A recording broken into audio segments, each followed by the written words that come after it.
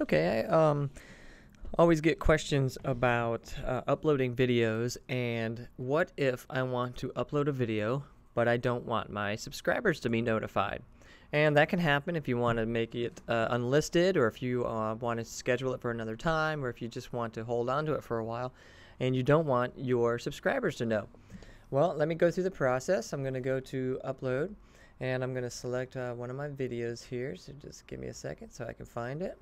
Alright, I have a video on how to edit your information on the new one channel layout. And if you click the Advanced Settings tab, once your video is being uploaded, there is an option, scroll down, right here, Notify Subscribers. If you uncheck that and then click Save Changes, then it won't notify your subscribers. And that's how you do it. Do it in the uploading process, and then everything else, make sure you optimize your video information. And the opposite is, if you want to post a message to your subscribers, you would put it right in here, and you can actually send them a message. So that's how you do it while uploading your video to YouTube.